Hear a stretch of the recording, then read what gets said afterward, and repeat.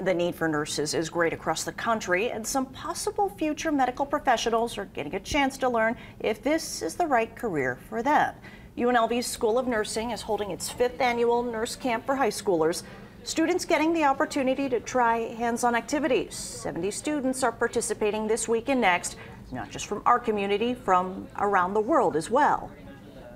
The nursing shortage is nationwide right now, and so really encouraging these students that have even the slightest idea that they might want to be a nurse, showing them what it might be like for them to be a nurse and allowing them to envision that and see where their future could take them.